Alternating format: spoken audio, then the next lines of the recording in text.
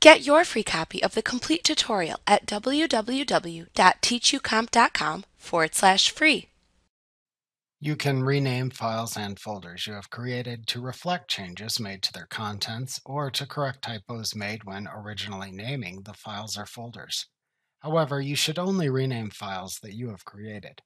Many of the files and folders in your computer are used by Windows applications, and renaming those could cause those programs to stop working. You could possibly even accidentally disable Windows itself. However, if you are the creator of the file or folder, you can rest assured you are free to rename any files or folders you have created. To rename a file or folder in Windows 11 using File Explorer, select the file or folder to rename within the File Explorer window. Then click the Rename button in the ribbon at the top of the window. Doing this then highlights the name of the currently selected file or folder and places a thin border around it.